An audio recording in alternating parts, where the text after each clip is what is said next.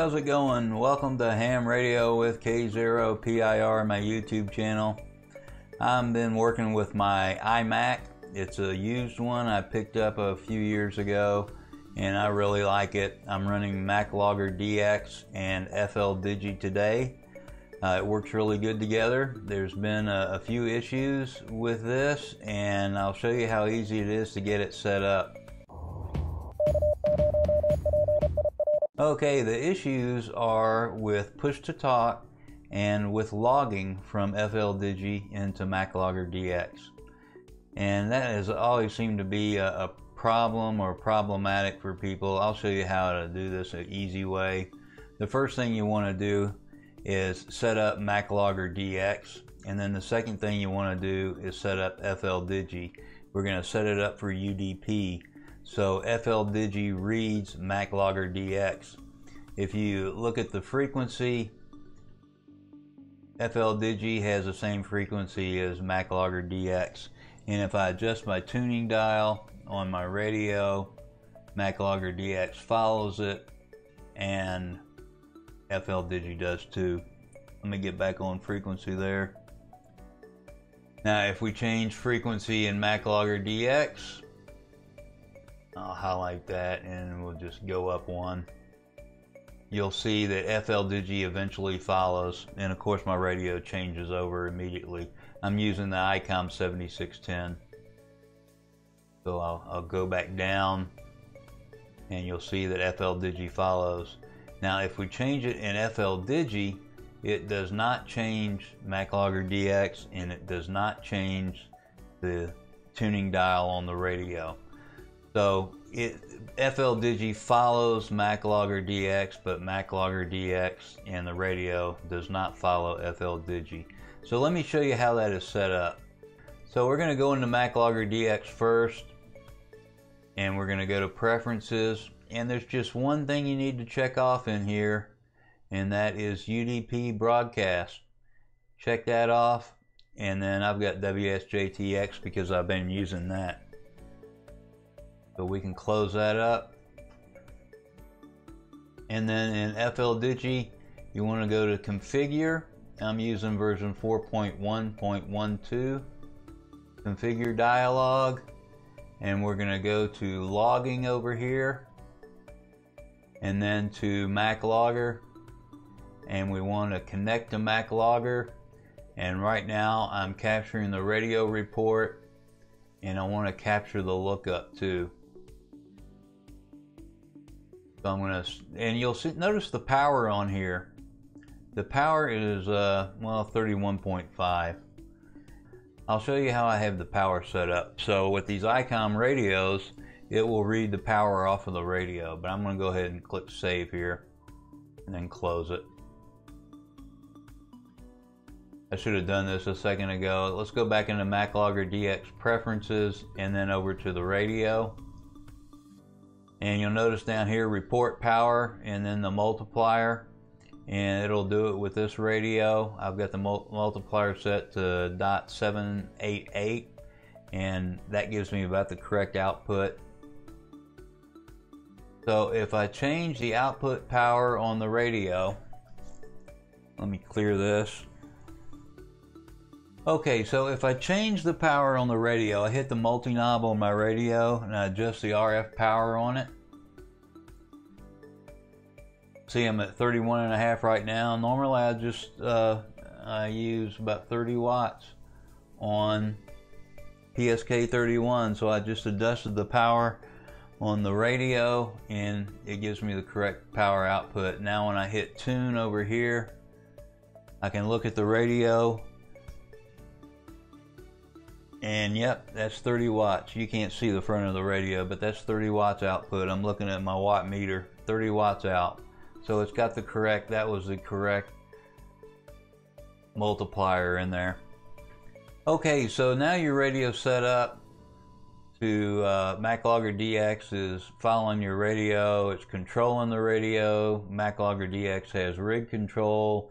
Fldigi is following everything, or following MacloggerDX. So that part is set. The second part is going to be logging. How do we get Fldigi to log to MacloggerDX? Let me show you how I do that. That's coming up in part 2. Okay, so the second part of this is going to get Fldigi logging into MacloggerDX, and there's a script for it. I'm going to go into my Finder window, and I have my extras folder from my MacloggerDX installation. I have it under applications, so I'm going to double click on it, and then I'm going to go to Apple Scripts and then Fldigi. And there's a few different ways to do this, but I use this AutoLog. It's the AutoLog to Fldigi, AutoLog Fldigi to MLDX. And there's a PDF here. You can open it up and follow the instructions. I only have one problem with it, and the problem was with my launch agents. I don't have one in my user directory. It's under the system. I'll get to that in a minute. But the first thing we want to do is these two files, we want to copy them to our desktop. So I'm going to select them and hold down the Option key and then drag them to the desktop. Now you want to make sure you copy them. Don't put a shortcut. Copy them and paste them to the desktop, or use the Option key and drag them over to your desktop, and that makes a copy of them. And the first thing we want to do is put this AutoLog script into a scripts folder, and I already have one here. It is this folder, so you'll want to create one under your home directory, and to get to your home directory you can just click Go and then Home, and then in your home directory just go ahead and this tells you Command Shift N for a new folder and name it Scripts. And I've already got one in there. It's a capital S. I'm going to go ahead and put this one in the trash. I don't need it. Capital S. And I've already got the AutoLog in there. But to copy it and put it in there, hold down the Option key and just drag it in there, and I'm just going to stop. So that's it for the AutoLog. I can put that one in the trash. The next thing we want to do is we want to edit this PL list, and you can follow the instructions and do it with the instructions. Okay, and we'll open up this file, and this one you'll want to change 2 entries in it. It'll have username in there in capital letters, and you'll want to change it to your username, and mine is Richard Donahue. Then you want to go up to File and Save, and we can close it up.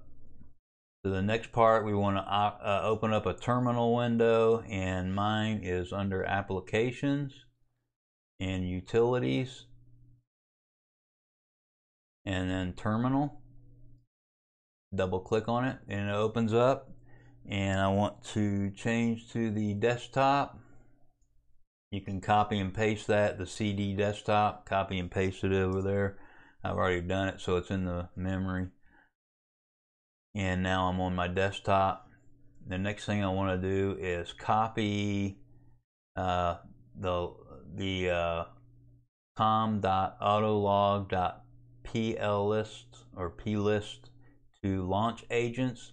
And like I said, I don't have a launch agents. This little tilde indicates the home directory, and if I go to my home directory and then the library, I don't have launch agents. If you have a launch agents in there, then go ahead and use this command just as it is. But if you don't, and yours is under your system, like there's my hard drive and here's my library, I have a launch agents under this one. There it is. I'll have to remove that tilde right there. So check that first, see where your launch agents is, that directory. Go back. and I've got my terminal windows open. I'm still on my desktop. I want to use this command here. I just got to take the tilde out for me. Let me see where mine is. There it is. Okay, I took the tilde out. I can stretch this out so you can get the whole command in there. It's going to ask me for my password. So it copied it over into there. So it put that file into launch agents. And the next thing you want to do is to run this command. And now my Fldigi, that is under my username. And I'll show you. If I go to my username or go to my home directory, I can go to my home directory over here. And I can see the hidden directories. There's Fldigi right there. If you need to see your hidden directories, hold down the Shift Command and then press the period on your keyboard, and then you'll be able to see your hidden directories. So I've got this command will work for me. So I'll just go back over to my terminal window. And let's see, do that. And I don't have one in there, so it doesn't exist. That's okay. The next command we want to run is this one at the very bottom. And I do have to remove that tilde out.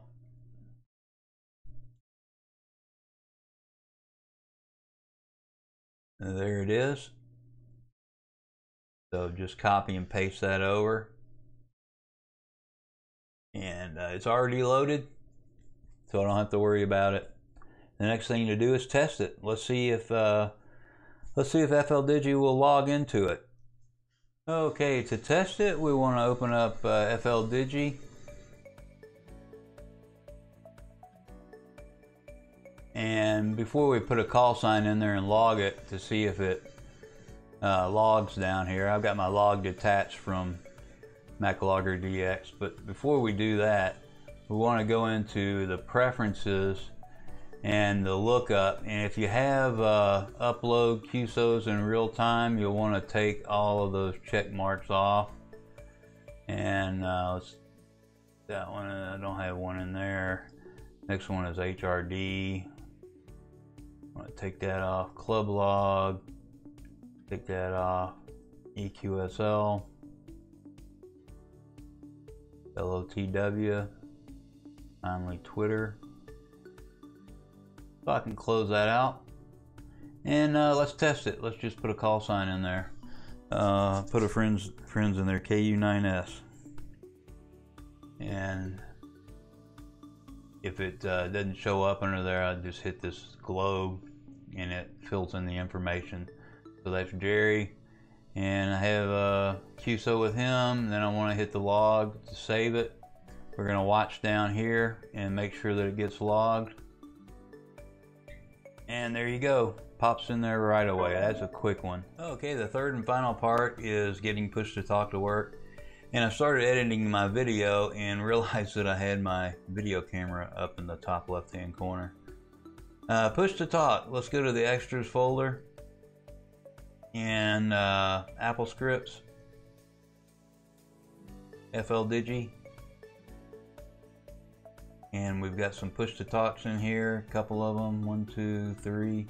This is the one I use. It is K7UF. We'll double click on it and we'll open it up. We're going to make this an application, and to simply make it an application, all you have to do is go over to the script editor and file and export. Oh, see, my video's blocking that. Okay, script editor, file, and export. And I'm just going to leave the name there, or you can change it. Let's give it a different name so I can save it. and it's going to go in applications, and we're going to change the format to application and then change anything else in there. Click save, and that's it. So if we go back to applications, we will see the script in here somewhere. There it is. My Fldigi push to talk. Now you can start this manually, or you can start it with Fldigi, and I'll show you how I started it with Fldigi. Let me change. Okay, you're looking at MacloggerDX, and I'm going to open up Fldigi, and it will open up automatically, and I'll show you how to set the auto start when I open up Fldigi. I'm using two screens, so you can't see it because I don't have the toolbar down here. Oh, there it is. It opened up automatically. That's the one that I had named differently. But if you want it to open up automatically, just go to Configure, Config Dialog, and under Miscellaneous, Auto Start, and put the path in there, and then enable it, and it will start up automatically. And then when you close Fldigi, it will close automatically. And sometimes I get an error. I don't worry about it. I just close the error, a little error message, and it hadn't been a problem. So to check push to talk, let's move over here to a free place in the waterfall. I'm going to hit the tune button, and you'll see it's very quick. Perfect. And now when I send CQ, when I'm using my macros up here, I can send a CQ. Starts up right away. I haven't had any problems with it. So that'll do it. If you have any questions or comments, please make them below. Thanks for watching. Please remember to like, subscribe, and share. Also tell your friends. 73 and good DX.